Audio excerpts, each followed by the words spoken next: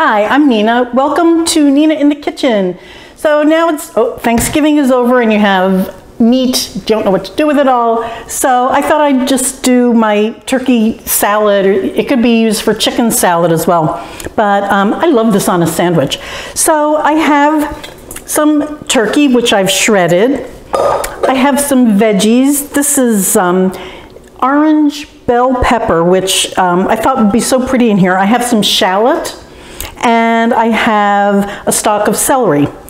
And so the veggies go into the meat. Simple, simple. I have, you know what, let me just do a little sprinky dink. Salt, some fresh ground pepper, and now here I have some mayo, and I like Dijon mustard.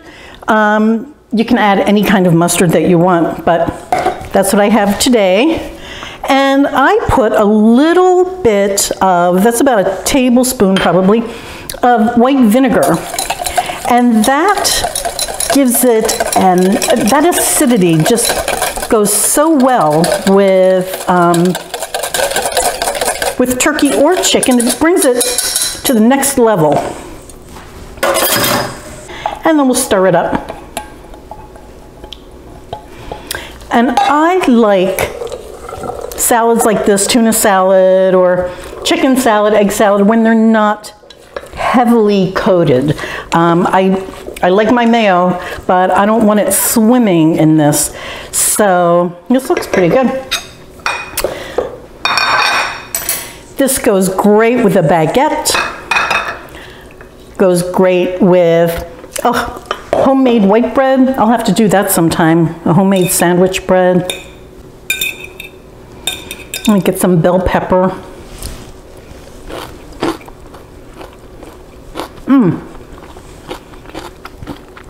I love the crunch of the vegetables, and the vinegar gives it a little that you don't get otherwise. You won't get it from the mayo or the mustard or the combination.